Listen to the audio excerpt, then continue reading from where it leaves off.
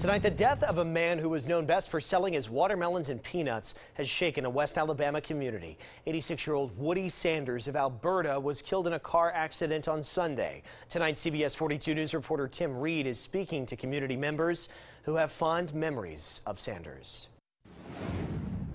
There's a memorial set up here under the Alberta Bridge to pay tribute to Woody Sanders. Some people who knew the 86-year-old put the balloons and crosses here as a way to show love and respect.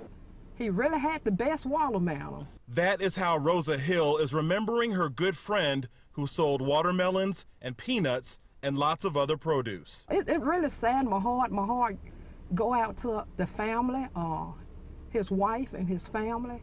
And they are in my prayers. Woody Sanders died in a car accident Sunday after his vehicle collided with an 18-wheeler semi-truck on Jack Warner Parkway.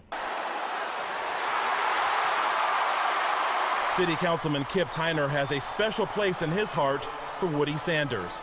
Every game day, Tyner would purchase food from Sanders, then take it home to watch the Crimson Tide play football. I have superstitions on Alabama football game days, and I'd always go to the gym, then go get roasted peanuts from Woody and take his picture, and then I would then pick up something to carry back to the house for the ball game. He was such a nice man. Over the years, I patronized him. 86-year-old Woody Sanders sold produce here in the Alberta community for more than 20 years. In Tuscaloosa, Tim Reed, CBS 42 News, local coverage you can count on.